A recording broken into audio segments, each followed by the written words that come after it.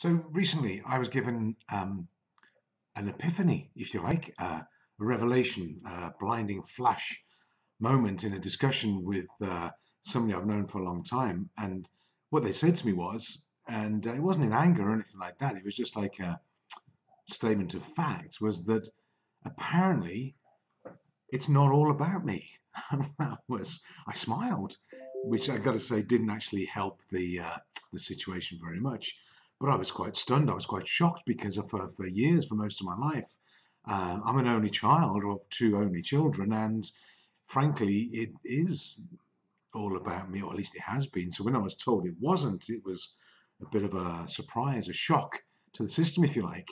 And I didn't know that. I didn't realize that um, other people have needs and wants as well. And it was, yeah, quite surprising in a number of ways. But I'm going to think about it. I'm going to consider it, and do nothing about it. But I am now aware that yeah, it's not all about me. But then um, maybe it should be, and I'm going to work on that. And I would sort of recommend and suggest that that you do too. I think it's a good place to be. So I do appreciate the feedback and the observations. And but no.